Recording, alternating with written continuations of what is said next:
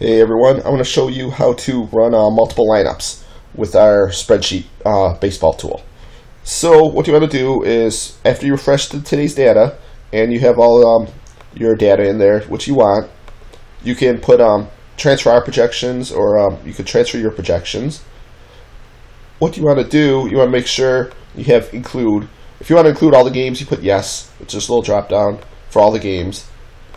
If no, you can also like copy this down, make it quicker.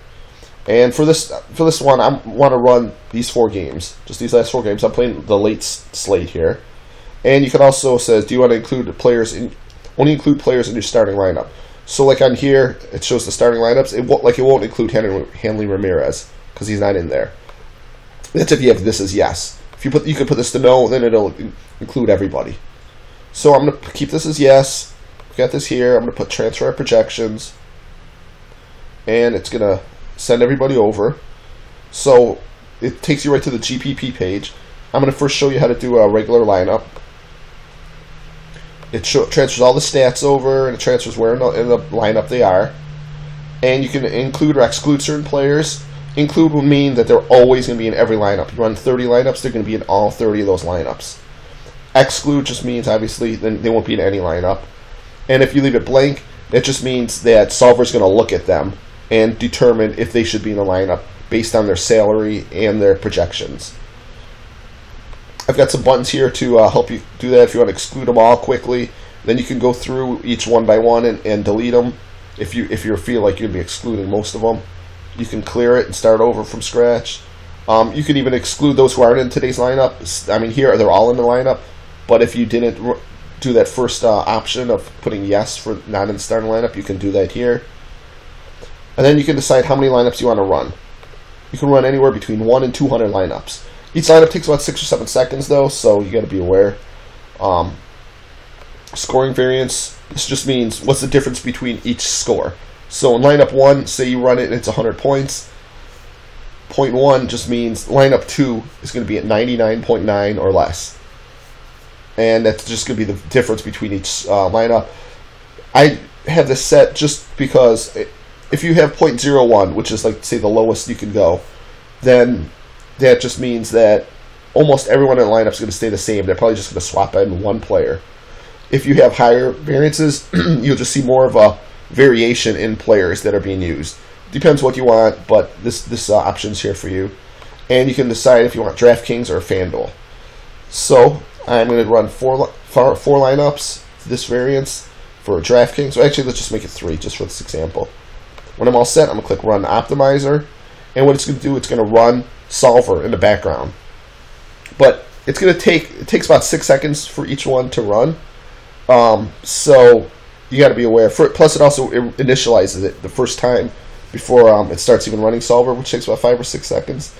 So if you're running, say, 10 lineups, you got to figure that'll take about a minute, maybe just over a minute to run.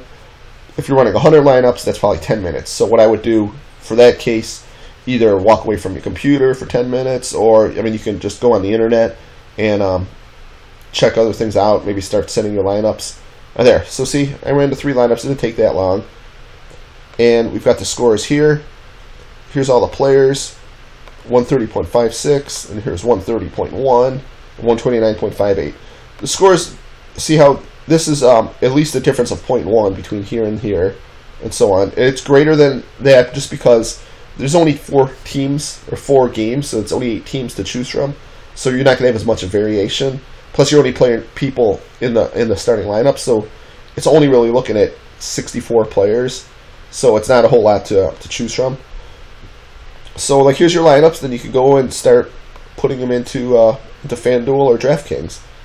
And I'm going to show you how to run a multi-GPP lineup. Say you want to stack different teams. I mean, you can use this for GPPs also, these lineups, but this is where you get to stack different players. It's got all the same stats here, where in the lineup they are. I mean, you can even like put a filter on here if you wanted, and say like you want to start going position by position. So you want to look at first baseman.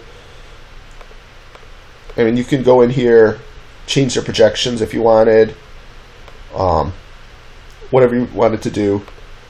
You can also copy and paste your own projections into here. You don't have to use these. You might have your own outside projections. You want to just copy them in. That's fine to do that too. And the main difference with here is, I mean, it's still, you get to pick which site. You get to pick the scoring variance, which works the same. Here you get to pick which teams you want to stack. So I want, like, see here, San Francisco 4, Oakland 1.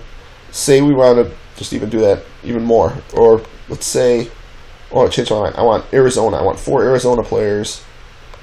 And then the rest could be anyone else. I'm going to run one lineup. It's going to go through this. And again, it'll take probably about 6-7 seconds. There. So we got 4 Arizona guys. This is for FanDuel, so there's only one pitcher. Arizona, here's Goldschmidt, Tomas, and Peralta playing. So we got 4 Arizona guys. And everyone else just based off of the other teams, just based off their projections. So that is how you run. There are different type of lineups. I hope this is helpful. If you've got any questions, though, please let me know.